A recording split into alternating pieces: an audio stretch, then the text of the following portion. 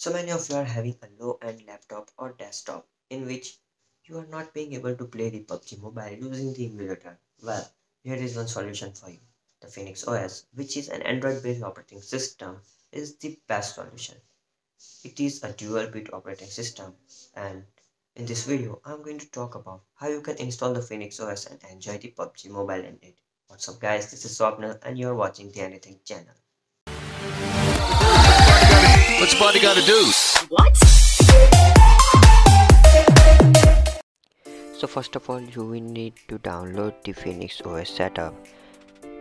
The link for it is given in the description below. You can go and download it. It's open source and it's free. Now click on install. Select the hard drive you want. I'm here selecting the D drive. Click on next.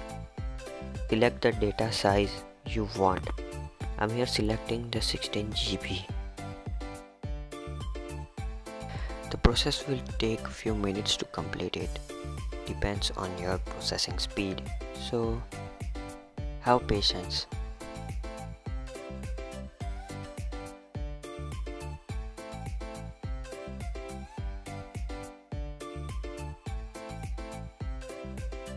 After the process gets completed, you will need to boot into the Phoenix OS.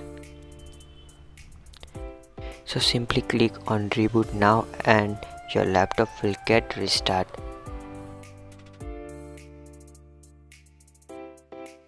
In some cases, it is not able to boot automatically into the Phoenix OS. So what you need to do is to go manually and select the boot device. Before you boot into the Phoenix OS, I recommend you to copy the APK file of the PUBG Mobile and the OBB data into your laptop. That's the one step. And another step is you can directly install it from the Play Store. Phoenix OS is Android based operating system, so it has the Play Store pre-installed in it and you can download it from it. Already copied the APK and the OBB data, so I'll first install the APK file and then copy the OBB data into the OBB folder.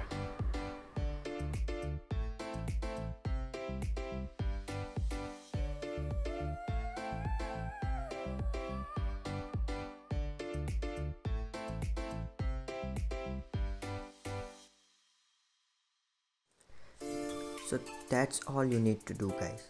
The steps are easy, you can do it by your own and enjoy your game.